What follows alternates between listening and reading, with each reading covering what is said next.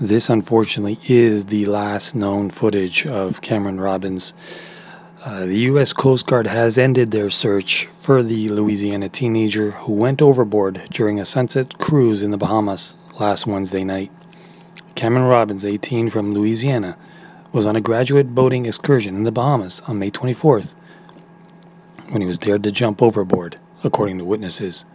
The teen, who had just graduated days ago from the University Laboratory School in Baton Rouge, was filmed floating in the water just a few feet from the boat before disappearing. Theories surround whether it was a shark or the current that pulled him under.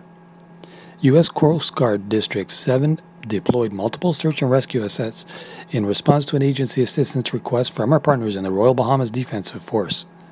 Our Coast Guard Command Center and aircrews based in Miami supported RBDF search and rescue efforts since the initial report Wednesday evening and continued through Friday evening. We were informed by the RBDF this evening that they were suspending the active search efforts pending further developments and were not requesting further Coast Guard assistance after notifying the Robbins family. There is definitely no doubt about it now. Cameron Robbins is gone. Rest in peace.